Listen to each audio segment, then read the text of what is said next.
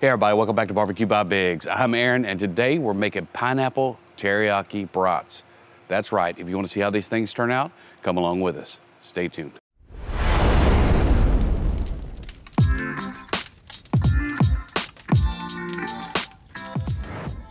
All right, we got our pork butts out of the freezer. Remember, they don't have to be thawed all the way. These are still a little bit frozen.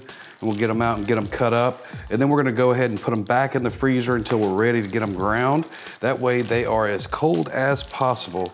The thing about pork butt when you do grind it is if that fat gets a little bit warm, you'll end up with a bunch of smeared fat. So let me get in here and show you how we're gonna cut this up. So the size of the chunks will definitely be determined by your grinder size. I use a Meet Your Maker 1 horsepower, and the throat size is a little bit bigger, so we can go with some larger chunks. If you have a smaller grinder, just make sure that you use chunks that are appropriate for your grinder. Mine will go through and grind that up, I mean, really fast. So that's what we're gonna do with ours. So I got 2 pork butts here that we're gonna get cut up, and I'll bring you back as soon as we get that done. All right, we got it all cubed up, ready to grind. I already got part of it out in the freezer. We're gonna put the rest of this out in the freezer for about 30 to 45 minutes to get it chilled down again. If you can see on some of this fat, it's getting a little bit greasy. We wanna make sure that we don't have that going through our grinder because it'll make a mess. So I'm gonna go out in the freezer for about 30 to 45 minutes. Then we'll bring you guys back in for the grind. All right, these pineapple teriyaki brats from PSC come in with a seasoning bag that'll do 25 pounds, and it also comes with granulated pineapple that also does 25 pounds. So we're gonna have to measure this out. We're only doing 15 pounds on this run. So we'll get this measured out and get it ready to go in. We're also gonna bring that meat in and get it ground up. We got that pork out of the freezer and we're ready to grind it up. I tell you what, if you look at the front of this on this horn, you see some condensation and some frost. We put this in the freezer about 2 hours ago. We're gonna make sure that that pork stays nice and cold. If not, it starts to smear and your grind is just not as good. So we'll get this pork into this grinder, get it ground up, and we'll bring you guys back when we're done. Just put a little bit in here first and get it started.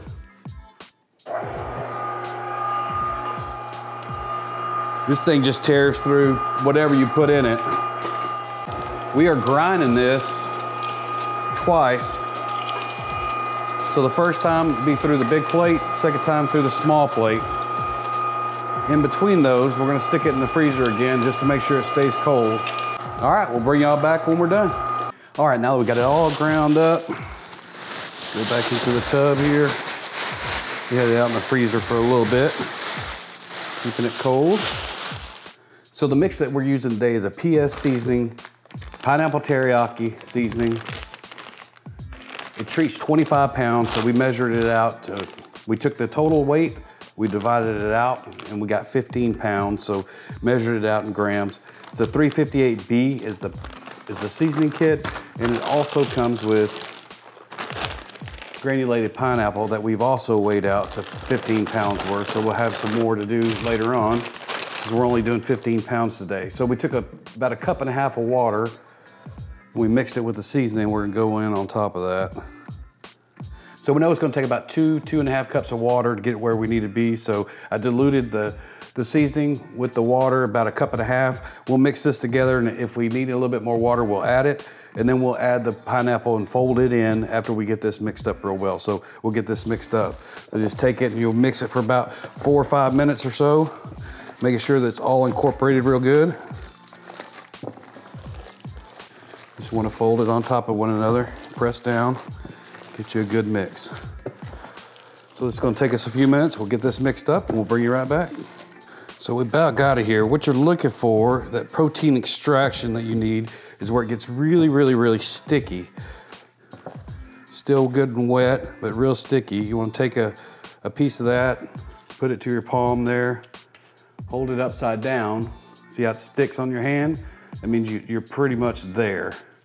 So now that we got it mixed up and we got it where we want it, got the protein extraction that we wanted, we're gonna go ahead and fold in the pineapple. When we fold in the pineapple, it's a dry ingredient, so it might dry this out just a little bit, may have to add just a little bit of water. I've only added 2 cups total so far, so we'll get that added in. And again, we measured this out for the amount of meat that we have here. We'll put half on this side, flip some over.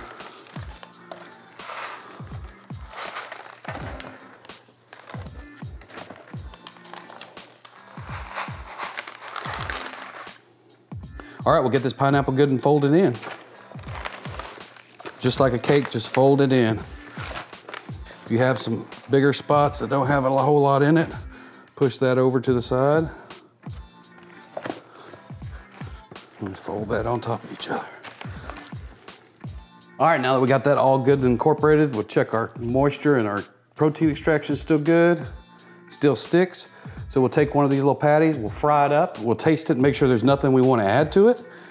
And we'll bring you guys back for that. All right, we took a piece of that, we fried it up in a pan, and I tell you,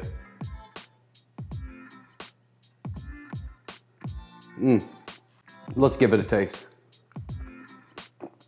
You can definitely taste the teriyaki in those little pieces of pineapple. Give it a little bit of crunch. Man, that is delicious. I don't think it needs anything, so we're gonna case this up. Actually, after eating this, and I can't quit eating it, we're not gonna case it all up. We're gonna leave some of it in bulk, because I tell you, a smash burger like that, that's gonna be something. But we'll case most of it up, and we'll get to it. So the casings that we're using, we went ahead and we rinsed them.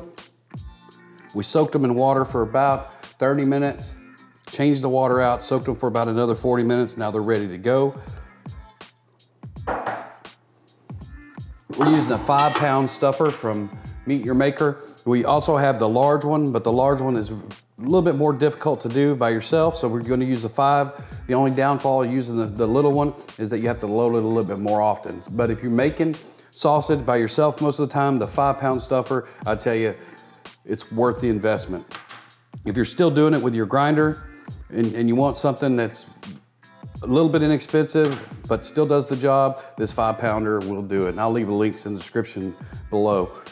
When you load this, you wanna make sure that you don't have any air down in the bottom. So what we're gonna do is we're gonna take that meat and we're just gonna push it in that bottom down there to make sure that we don't have no air. And every bit that we put in there, we'll do the same thing.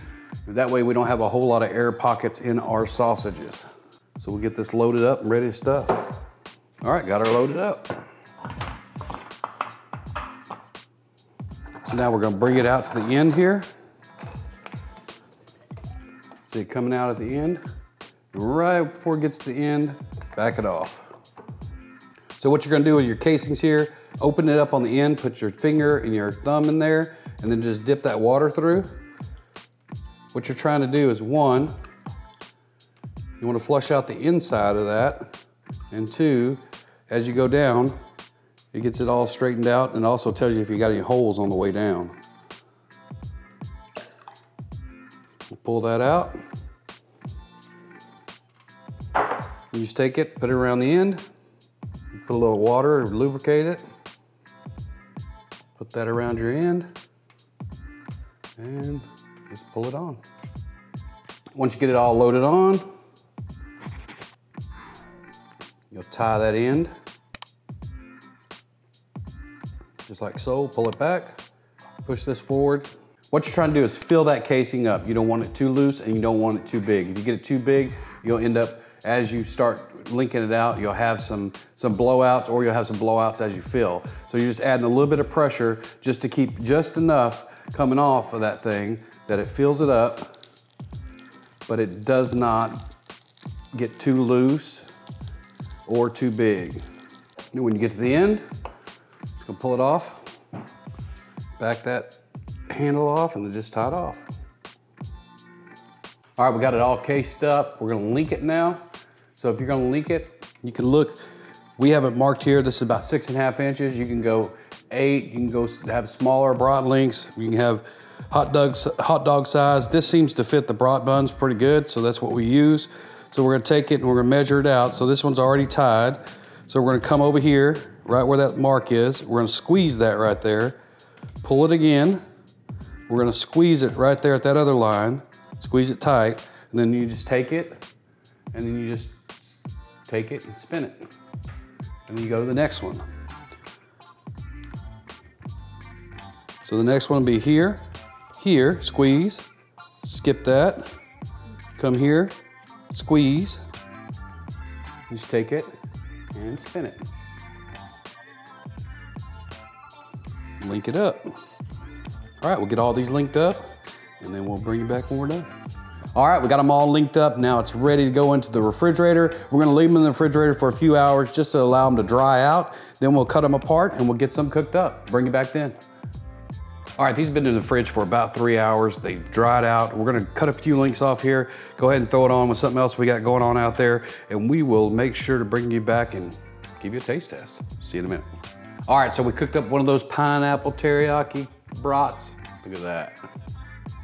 Sure looks good. Let's get a taste of that.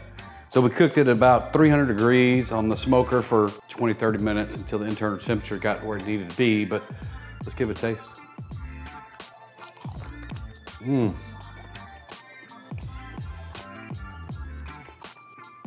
See if you can see it. See those pieces of pineapple in there? Mmm.